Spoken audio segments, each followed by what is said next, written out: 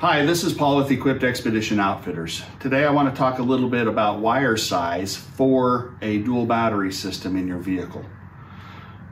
We've been working with National Luna for going on 15 years now, pretty close to 15 years. And they've got some pretty smart guys over there, and they've been doing this a lot longer than we've been involved with them. And they've put together some different systems for auxiliary battery and dual battery management. You've got your dual battery system here, or your individual components. We've got multiple options of portable systems. In their kits, they provide cable, lugs, inline fuses, all of those necessary odds and bits to make a complete dual battery system. And the wire that they use is a wire here. The size of this wire is called a 16 millimeter squared, which is awesome if you're in a metric country.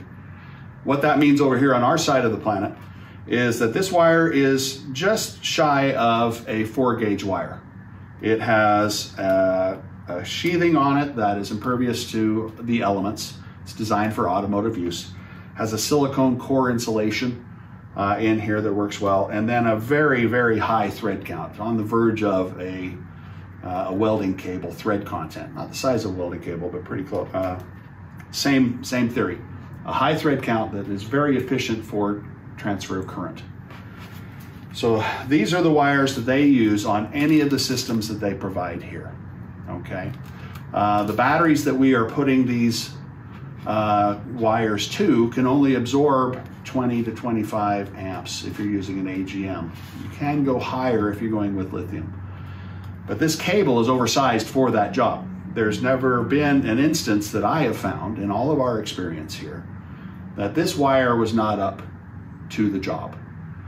Now, there might be circumstances that are unique to your situation where a higher gauge wire is going to be required.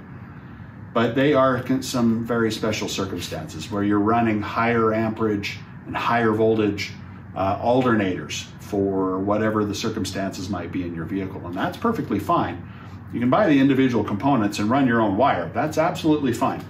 But what we have found is that in just about every circumstance in an existing vehicle with an OEM alternator system, the 16 millimeter gauge wire will handle the task at hand. And that's what we trust. That's what I run in my own vehicles.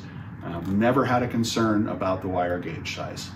So this is what we suggest you run.